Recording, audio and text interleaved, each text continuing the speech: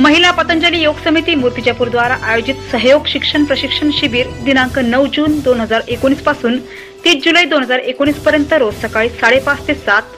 महिला पतंजलि योग समिति मूर्तिजापूर द्वारा आयोजित सहयोग शिक्षण प्रशिक्षण शिबिर दिनांक 9 जून 2019 पासून 30 जून 2019 पर्यंत रोज सकाळी 5:30 ते 7 या वेळेत भारतीय ज्ञानपीठ स्कूलच्या प्रांगणात योग शिकवले जात होते।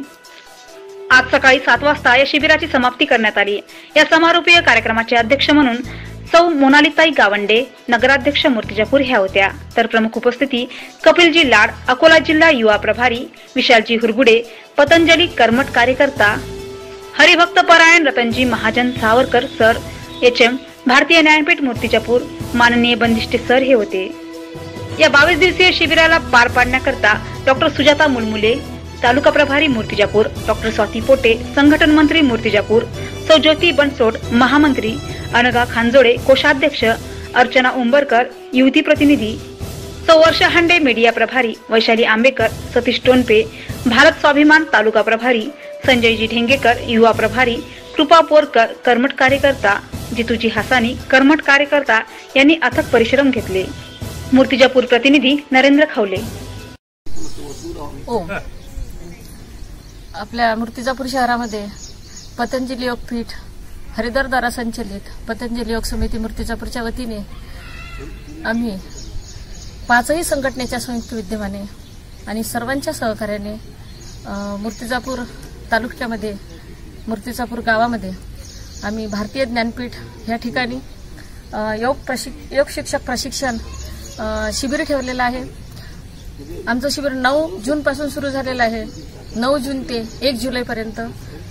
तशी उद्या होता समारोप, पण रविवार असल्यामुळे आम्ही शाळा उपलब्ध नव्हती उद्या, म्हणून आज समारोपीय कार्यक्रम करत आहोत।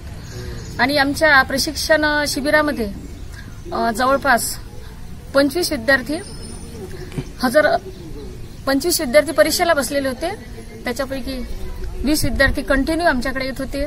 त्याच्यामुळे 20 लेडीज आणि 5 जेंट्स होते।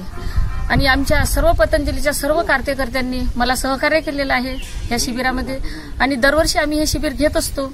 मागच्या वर्षी पण आम्ही मुलमुले मॅडम आणि आमच्या ढेंगेकर दादा, सतीश टोनपेजी, आमच्या ज्योतिताई बनसोड, आमच्या वैशालीताई आंबेकर, किशोर येळणे आणि कृपाजी बोरकर या सगळ्यांच्या सहकार्याने आम्ही मागच्या वर्षी पण हे शिबिर घेतलं होतं।